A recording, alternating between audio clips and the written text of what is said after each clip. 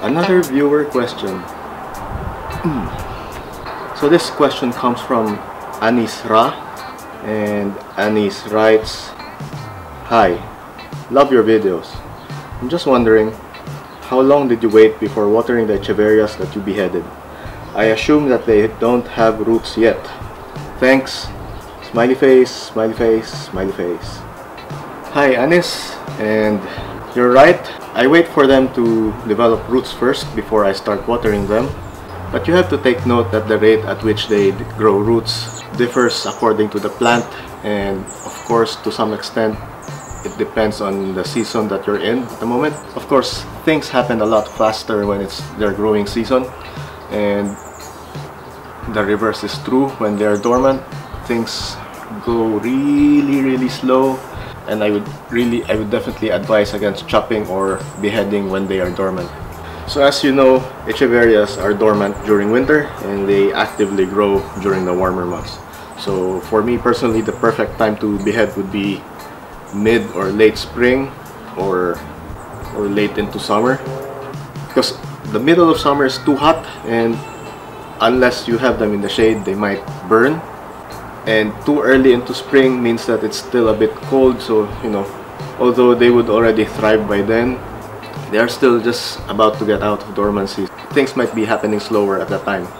And if you do it too late into autumn, then it means that you're going to hit winter afterwards, and things would progress slowly from there.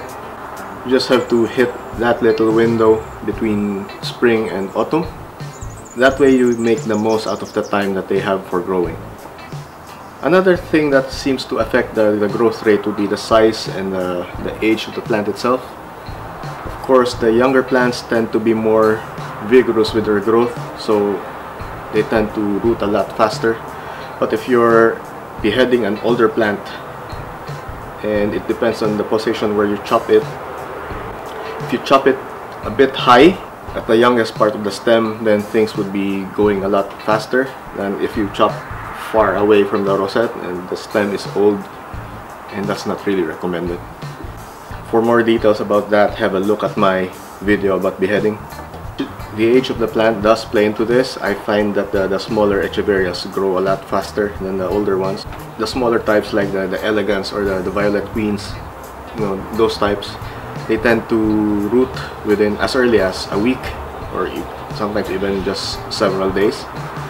As for the larger rosettes, the larger types, the larger freely carunculated types, they usually take me about at least 2 to 3 weeks, and sometimes even months, depend if you don't hit the optimum, you know, the small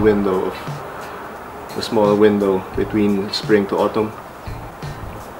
So it takes a bit of patience, and until that happens, it's best if you don't water them at all while they don't have roots yet, because otherwise you're just making it too humid for them, and too much moisture and not enough air will encourage fungus to grow, and it would lead to rot.